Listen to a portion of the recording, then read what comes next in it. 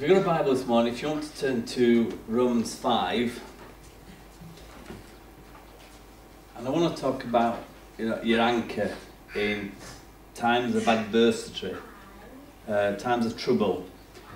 You see, if we talk about a metaphor as a storm, we're quite familiar with storms in life. We don't really have hurricanes and tornadoes, but we do have floods every now and then and storms. Not so much up here because we're usually on hills, but it's a metaphor often used for storms in our own life: physical storms, emotional storms, spiritual storms, storms in the family.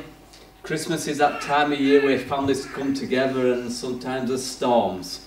It lets go, and you put on your best face and you smile, but and sometimes Christmas is not what people often think it is. Some people don't like it, some people love it, so it's all different. But it's where your anchor is that really matters. As a rock climber, or somebody who used to rock climb a lot, I understood the idea of an anchor because sometimes I'd put things in the rocks to hold my weight, and it was always good. I liked to do it myself, put them in, because I knew whether they'd hold or not. I tended not to rely on other people's because I was never sure. But there's some devices that I've got at home that could literally carry my weight and probably about 3 other people's weight in a rock, and it just holds us because the anchor is secure. So my question is, what do we put our anchors in the times of trouble? Now, we often say in Jesus, but really what does that look like? It's easy to say, but what does it look like? So I'm going to read a little bit from a Bible from Romans chapter 5. And like I said, next year I'm going to dig into Romans a lot more as we go through, but I just thought I'd pull this in. This is a sermon, actually. I was looking through my computer and I found it from years ago, but I just thought, I'm not rehashing, I am actually technically, but actually I just thought it may be needed this morning for people. So verse 1, it says this: "Therefore, since we have been justified through faith, we have peace with God through our Lord Jesus Christ, through whom we gain access by faith into the grace by which we now stand. And we boast in the hope of the glory of God.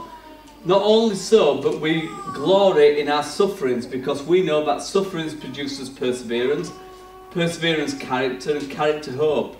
And hope does not disappoint us, or in this verse, shame us, because God's love has been poured into our hearts through the Holy Spirit who He has given us. You see that just at the right time, when we were still powerless, Christ died for the ungodly. Very rarely will somebody die for a righteous person, though for a good person somebody might possibly dare to die. But God demonstrated His own love for us in this, that while we were sinners, Christ died for us. Since we have now been justified by the blood, how much more shall we be saved from God's wrath through Him? For if we were God's enemies, we were reconciled to Him through the death of His Son. How much more, being reconciled, shall we be saved through this life? Not only is this so, but we also boast in God through our Lord Jesus Christ, through whom we have now been reconciled." It's interesting that the book of Romans goes through a lot of things, but one thing it keeps hammering home, it keeps reminding of where we were, and then it reminds of where we are. And we need to remember that. So, first point, if you are taking notes, Tony's not here so he can't do his mind maths, but for those who need it from the house group, point 1 would be, we need to realise our present position. You see, our position in God is not determined by the price of gas or anything else. It may be physical, the heat we have in our rooms, but at the end of the day, our position in God, it says this in verse 1, "Therefore, since we have been justified through faith, we have peace with God through our Lord Jesus Christ, through whom we have now gained access by faith into this grace by which we now stand." Paul is reflecting on our present position that we are right now. The position we're in is that we have access to God right now. Acts 13:38 says this: "Brothers, listen, we know that we are here to proclaim that through this man Jesus there is forgiveness of sins. For everyone who believes in Him is declared right with God, something that the law of Moses could never do." So our position right now as believers is that we are right before God. You might say, Johnny, but I don't feel right before God. It's not about where we feel, it's our position. You see, I often question people when they say, I feel this. It's kind of like, well, that's great for today, but tomorrow you'll feel something different. You know, I've been told recently that if you eat a lot of dark chocolate, the percentage is that you're less likely to be depressed. I thought, well, if you eat dark chocolate, anybody who eats chocolate, it's not really going to depress them anyway. It might do later on if they eat too much and it goes onto the tummy, which I'm not at the minute, and I've actually gone down another size on my belt. That's 2. I'm pulling it back now. So, but we have access. Point 1 is that we have access to God, and part of that is that we have access right into God. Paul tells us that we have peace with God. And this concept, you know, if you read through chapters 1 to 4, it's outlaying where we stood. That without God we're blind. And it talks about the wrath of God. Verse 18 of chapter 1 says, for the wrath of God is been revealed from heaven against all the ungodliness and all the unrighteousness of men who suppress the truth in their unrighteousness. He talks about how God is dealing with the world and how people have tried to do whatever they can to come before God, but it's only through Jesus. So we are accepted by God and we have access to God. You know, we've got a privilege that we can come before Him at any time. Even in the dark times, we can always call out to Him. In the shadows, He's always there with us. In Hebrews 10 verse 19 on, it says this, and so, dear brothers and sisters, we can boldly enter heaven's most holy place because of the blood of Jesus. By His death, Jesus opened a new and living way through the curtain into the most holy place. You've got to go back into Matthew, where when Jesus died, it says the curtain in the temple was torn in two from top to bottom. I mean, I wonder about the shock on people's face when the curtain was ripped in two, because people could come to the outside of that curtain, but very rarely did anybody go beyond that curtain, but now it was torn in two. And the fact that we know that the Ark of the Covenant, which was so precious to the Israelites, the Jews, was behind there, had been removed years before. So when the curtain was ripped in two, what did they see? An empty room. I mean, that's kind of like the Wizard of Oz moment, isn't it? When Dorothy notices a curtain. Like, what's the point? But Jesus has ripped out, why? To let us into access to God, but also to let God out. The curtain was a barrier between God and man, and Jesus crossed that barrier and brought God and man together. Since we have this great high priest who rules over God's house, let us go right into the presence of God with sincere hearts, fully trusting Him. For our guilty conscience has been sprinkled with Christ's blood and makes us clean, and our bodies have been washed with pure water. We read through that, that's the New Living Translation, but people skip through it. That when we have our conscience sprinkled by the blood, that cleanses the conscience as well. So not only have our sins being washed away, but our shame has been washed away, and we can approach God with a clean conscience. You can say, but I haven't got a clean conscience. That's because you're remembering what you did when God doesn't remember what you've done. Now, God doesn't forget, but He said He puts it away. He chooses not to remember what you've done. So if He chooses not to remember what you've done, why should we? I'm on about when you've dealt with it. If He keeps reminding you of something, it's because you need to deal with it. But if you keep reminding yourself of it, it's probably the devil having a word in your ear. So pick who we want to listen to. So we've got access to God and we're accepted by God. We can approach God because of His grace. Before our justification, before we were saved, we stood before God as condemned criminals, and now we stand before Him as sons and daughters of God.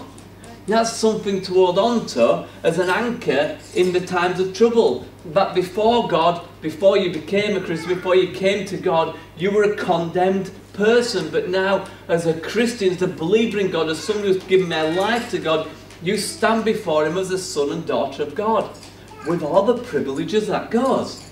Now, I'm not being funny, but when I was young on Christmas Day, there were presents downstairs for me. Why? Because I was a child of my parents. The neighbours' kids didn't have presents in my house. They had presents in their own house.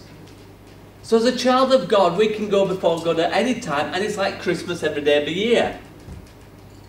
Well, I like that one anyway.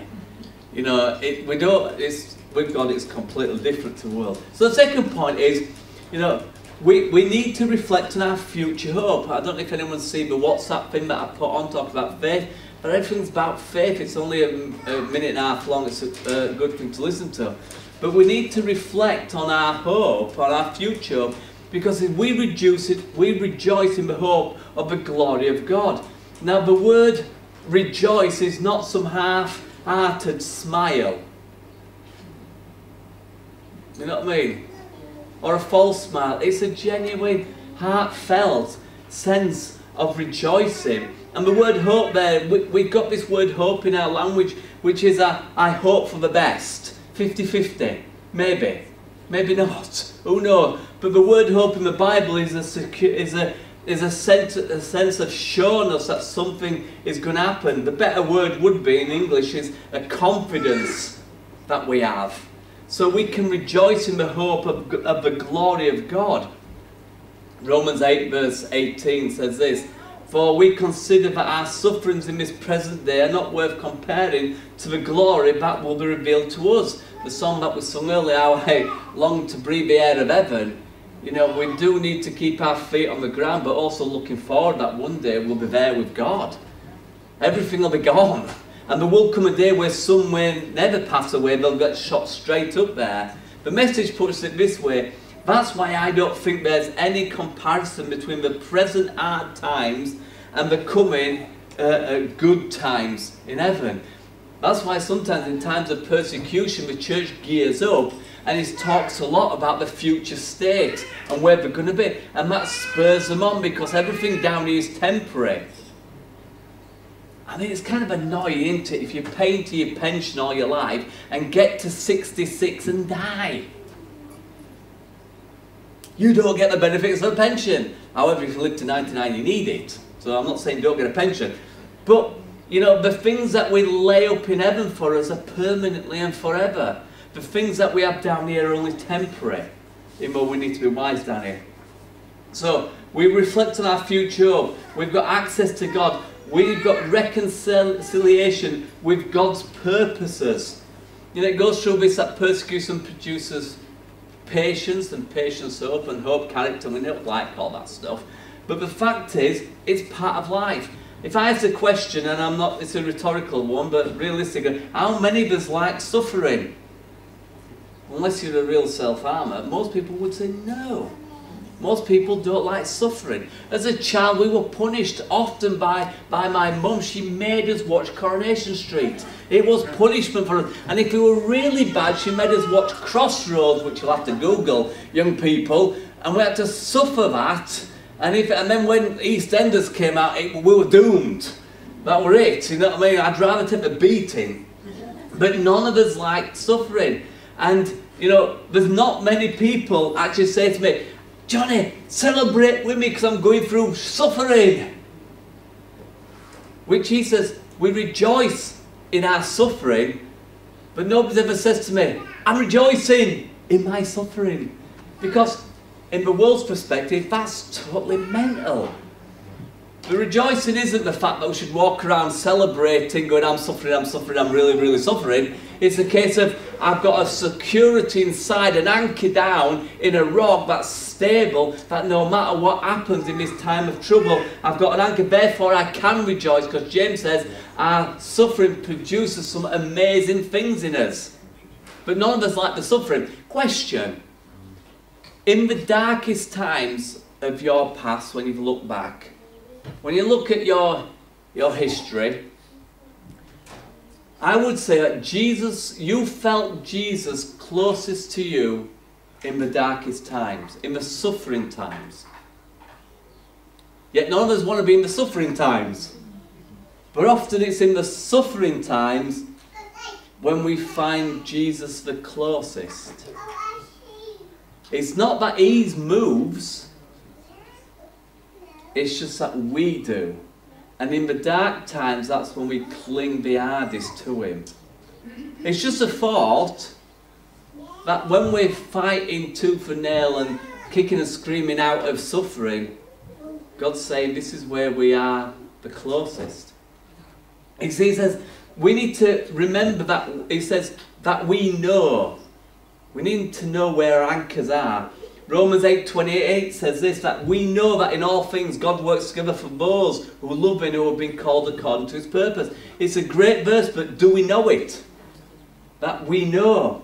You know, it says that, you know, as we rejoice in our sufferings, because our sufferings produces perseverance. If we don't know what it's producing, it's hard to go through these things.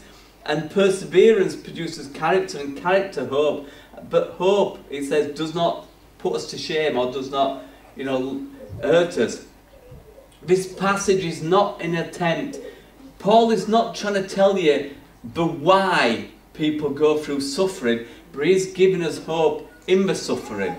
He's not saying why every bad thing happens to every person, and why does bad things happen to good people. He's not attempting to answer that, but he's saying there's a higher level you need to look at this. There's a spiritual level in this, and in our suffering, it's only physical, but in our spiritual, we can soar like the eagle.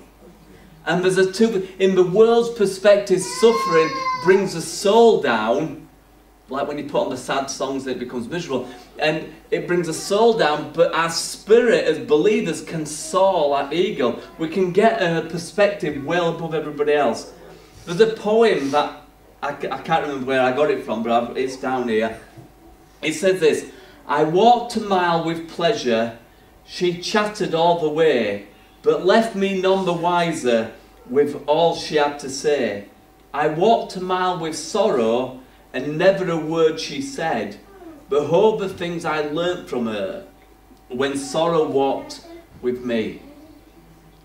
She with me. You learn more sometimes in the times of trouble than you do in the times of great joy. So we can have a confidence, and even in our worstest times, we can have this confidence because hope does not disappoint us, because God's love has been poured into our hearts by the Holy Spirit that He has given us. A fourth thing to remember is that we need, a fourth anchor is to recall God's amazing love. Think back to God's amazing love in your life. That you've survived everything that's been thrown at you to this point. But I gave in. You've still survived it. You know, I don't think I did. No, you're still here. You survived it. And there will be trouble ahead, but you'll survive that, because you remember, the anchor, it says, verse 6 of chapter 5 in Romans, it says, you see that just at the right time, when you were powerless, Christ died for the ungodly. Very rarely will anyone die for a righteous person, though for a good person somebody might possibly dare to die. But God demonstrated His own love for us, that while we were sinners, Christ died for us. If that's what He was willing to do for us while we were enemies of God, imagine what He's prepared to do for us and with us now as children of God. You know, I've heard parents who adopt kids. They don't go down to the adopting agency and just give everybody presents and throw them around. They wait till they pick the child that they want and then give them the presents. And while we're out there in the world, before we're Christians, God demonstrated His love for us. In other words, He opened up a way for us.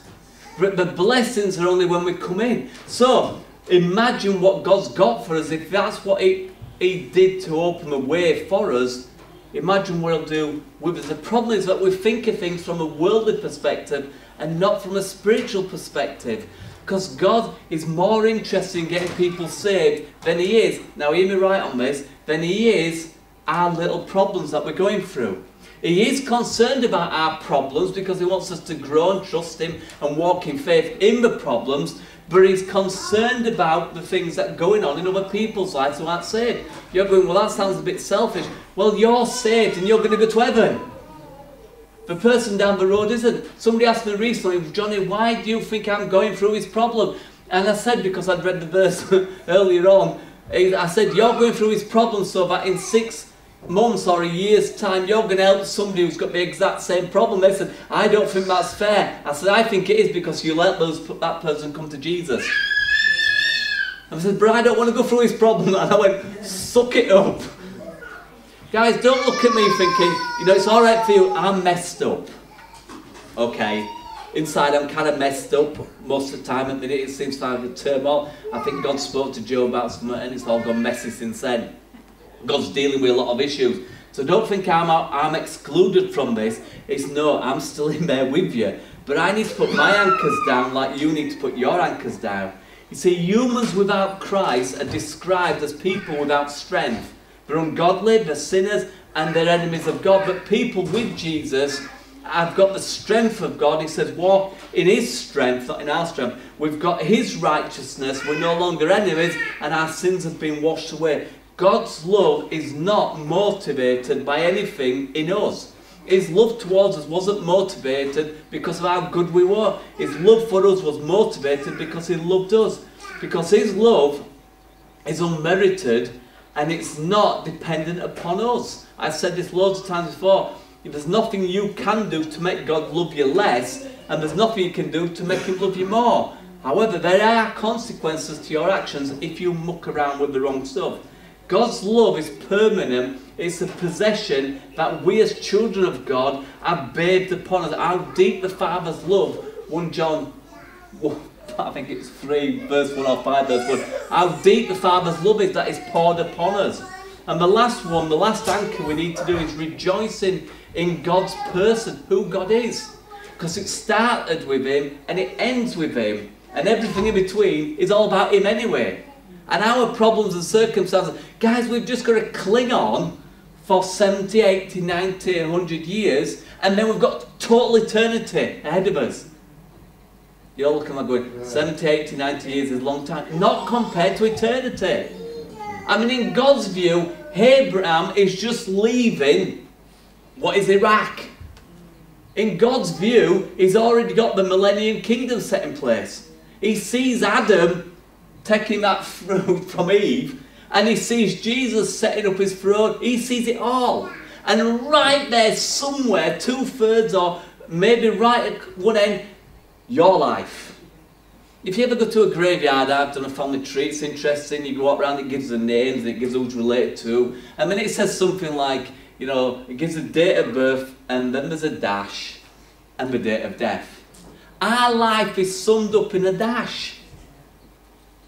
See, nobody remembers my ancestors, and there's some, I come back to the 1700s, it's quite fascinating. But nobody remembers them.